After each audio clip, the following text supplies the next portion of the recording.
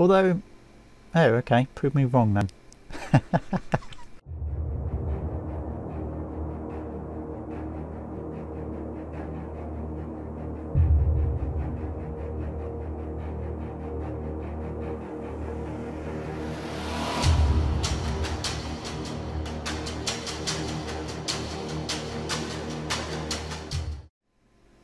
Hey guys, this is TGStudios in Roblox Studio. I thought I'd do a quick, if you like, a tutorial on how to do these kind of engines. At the moment I've got my hover thing actually going around this this sphere. It's actually attached to the sphere, if you like. Let's actually change this. There you go, you can see it. Let's actually restart it so you can actually see it going around the sphere. This is far from complete, but as you can see, kind of almost game breaking kind of thing. So yeah, this is a simplified version of my the same system that I'm using for my hover car. I've just taken out all the fancy stuff and just put it back to basics kind of thing. Right, let's get to the code of this thing. So basically all I'm doing is I'm casting a ray from the engine itself, which is basically that, or it could be even that one if I wanted. I've got two here, and I'm casting a ray directly down from the orientation of that brick, that green line there, and it's recording what it's hitting, if there's anything there, by what it's returning with that function there. So basically what I've done is I've got that boolean value there to let you choose if you want to cast a ray to the brick orientation. Like if the brick's upside down, the ray will point upwards.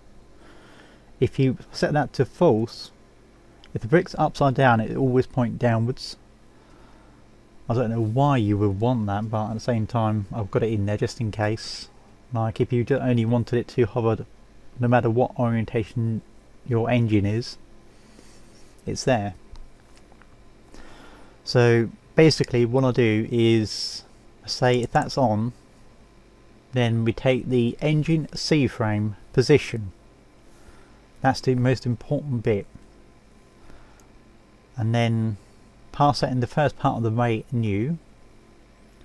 Then we get the unit between the engine C-frame and a offset from that position of the engine. In this case it's 10 down from the engine rotation or brick rotation. Like if the brick's rotated upside down, that would be 10 studs up. So, or if the brick's the same way as it is here, like this, it'd be 10 studs down. So that's basically just setting an offset. It could be positive, negative number, that number there. Then I'm minusing the C-frame position, the position from the C-frame, if you like, and then calling the unit, which is basically, if I can remember correctly, that's the what do you call that? It sort of sets the length of the vector to 1. I think that's what that is. I can't remember what that's called. And then I'm timesing it by the max height, which is set up here. And I think I added 20 on this, so it don't go past, when it goes past the max height, it will still hit something, and if it's above max height it will just turn off, kind of thing, so you don't get any errors. I think that's just some error checking that I was doing there. I'm not 100% sure if you need that. So then all I'm doing then is returning that function there, which returns the part that the ray is hitting, the part position where it's hitting the ray. I think it's on the ray, it might be the actual position of the part. the hit side of the part, that brick that is hit. Let's just say we've got the ray pointing down. Let's actually create another brick. Get it up here. Right, let's just say that's the engine itself, and we've got a ray pointing down. That what was it, third bit, what is it, the hit side, basically just tells you what side it's hit in a vector 3 way of doing it, basically like that. But instead of those numbers there, it'd be something like, let's see if I can get it right.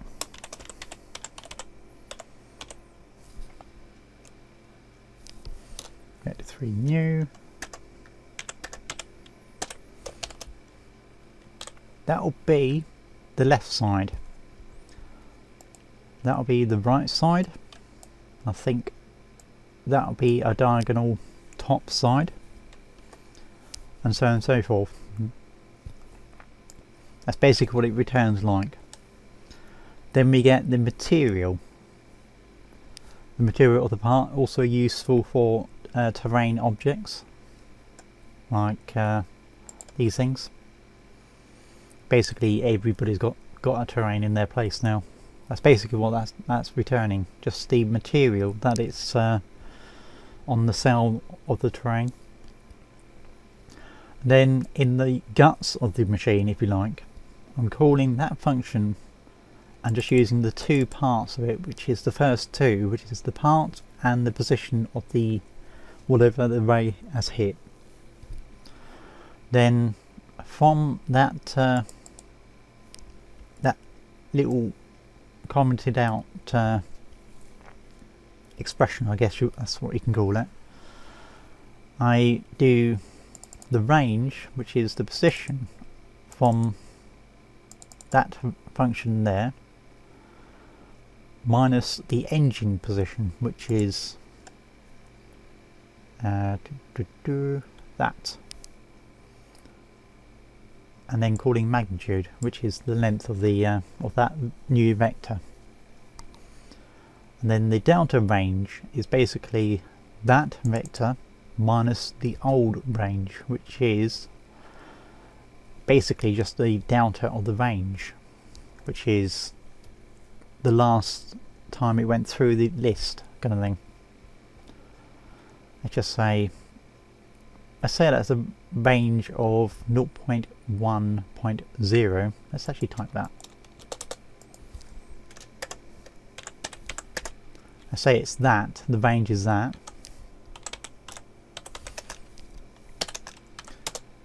And then once it goes through,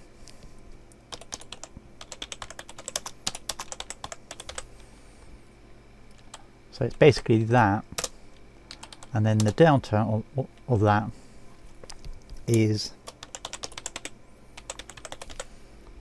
would help if I can type,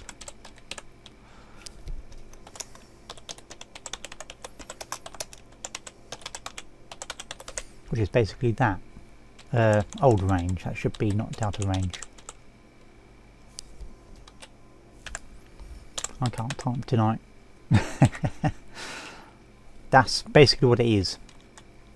It's just the difference between the two, old range and range, if you like. And if you wonder what I'm meaning by the range, it's basically the ray, basically that, if you like. So it's just basically just the distance between the two parts, like the ground and the engine. This value here is where we actually cap how high it can actually go, operate at. Where if the let's have a look, hover, no, that's actually capping the value that how high you can actually go. I think I've missed a few bits here, but whatever. I think I've just noticed a little bug here where I'm sort of capping the actual hover height, but when it comes to the actual ray itself, no, wait a minute. that is capped there. That's fine. It's just 20 plus the hover height, so that's fine. Max height, sorry. Then all I'm doing then is taking the hover height value, which is that value there, minus the range, which is the distance between the engine and the ground, and the delta of that, which is, as I explained earlier, or just now I should say, times it by, I'm not 100% sure, but that might be dampening, which is a dampening of 5. And if the part is nil, then we just zero it out. And finally, after that, we set the body thrust, which is inside the part, to the vector 3 value. The x is 0 and z is 0. Then we take the power times by the mass of the engine itself. We can change that to a value if you wanted to. I've just done the mass of the engine and then just times it by 196.2, which is basically weightless, if you like, for that brick or engine. You can change that to, I don't know, like 2000 if you wanted to. Just a large number. And we'll see one engine will probably work better than the other one. Let's change that to about 10,000 and see what happens. I expect we get a lot of oscillating. Yeah, this code is not perfect at the moment. Yeah, there we go. It's cool. I think it said I had enough of this and I'm out of it.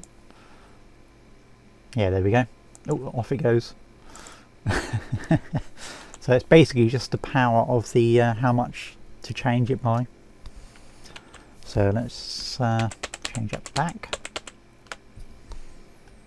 And then all we're doing then after that is setting the old range to range.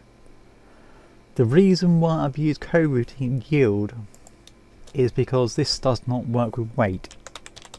I can show you quickly. Let's actually update the other one. I hope that was the right one. Yeah, the script's still there, so that's fine. Yeah, because with weight we get a lot of oscillating. Although, oh okay, prove me wrong then. Let's put that on the ground and see if we get any oscillation. Because it does oscillate sometimes. Unless it's just trolling me, whatever.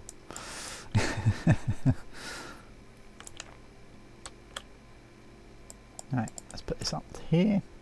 Play. Oh, okay, prove me wrong. So I guess you can use the weight. Whatever. You can use coroutine yield if you want to. It's just how much it updates by, that's all that is. Let's actually get into game and see if I can push it around.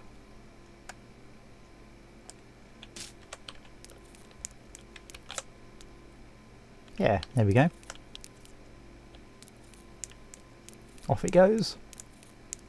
Oh, it's disappeared. It's probably underneath the base plate. Oh, no, it's just got deleted. So, yeah, I thought I'd do a little quick tutorial on how to, come here, how to do that hover system. There are still a load of bugs in it, like sometimes when you set the hover height too high or too low, or set it too quickly while it's running, it does also tend to oscillate quite a bit. I'll see if I can actually make that do that. I'll show you. You watch. Well, since I'm doing this now, it probably won't do it. Oh, it's fine.